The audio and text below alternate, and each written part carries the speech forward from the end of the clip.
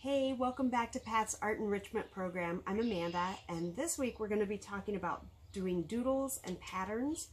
You should have gotten a little piece of paper with instructions, and one of these pieces of paper, I think there's two of these pieces of paper with a grid on there. And this week's project goes hand in hand with last week's project. This week we're going to explore doodling and mark making. The beauty of doodling and making marks as an artist is that they're completely unique to you. It's very hard to copy somebody else's handwriting or drawing technique because there's something just very unique about your hand making marks on paper. And so we're going to explore that a little bit this week.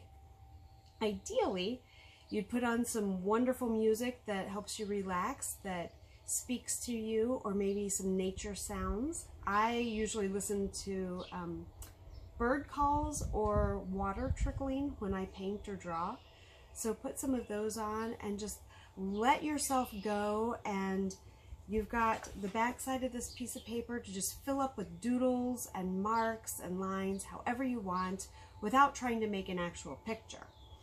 But I know that that's kind of an artsy-fartsy sort of instruction that's out there. So to get us going, I made these little grids so that we can practice doing different little doodles in each one of them, and we don't have a huge white canvas that we have to fill up right away, because this is very intimidating. So we can start out small and do little doodles in each one of these. And on your instruction sheet, I even give you little prompts for each of the lines. The first one is using lines and dots, and I give you my example, and you can see what you can come up with just using lines and dots. The next section, the birds are really busy today, sorry. The next section, I give you the prompt of just using squares. How can you fill up the space with squares? And then triangles, and then nature, and you'll see I did leaves, and then this reminds me of rocks balancing on each other. I like those. And the last one is circles. I really love circles, so I doodle circles and spirals quite often, so those are included in there as well.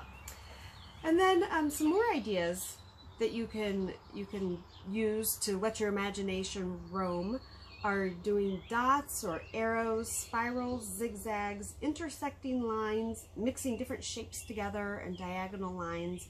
But really let your mind go and just play in each one of these squares.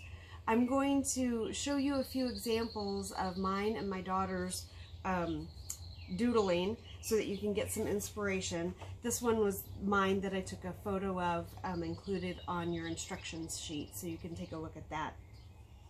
And once you're done doodling and you've played around with your shapes and you've relaxed and you've listened to your music, take a look at them and think about which one did you really connect with? What did your hand like doing? What felt the most natural? Are you a line drawer? Are you a squiggle drawer? You know, what pushed you out of your comfort zone that you had never tried before? I don't particularly like drawing squares. I don't like hard lines or triangles. So when I do that, that feels a little bit alien to me, but it pushes me out of my comfort zone and helps me explore different aspects of drawing. So I enjoy that. Then once you've taken a look at your doodles, we're going to take last week's project where we just let the paint mix together in each of those squares, and you're going to doodle on top of those little paint swatches that we made. And I'll also include right now some examples of what mine look like and what my daughters look like. This is something that I actually do pretty regularly when I just want to be creative, but I don't want the stress or the pressure of painting something or making something. I just want to let my hands go and let my mind go. So I hope you enjoy doing it as well, and I hope you can find some time to relax and get to experience a little bit of doodling and mark making.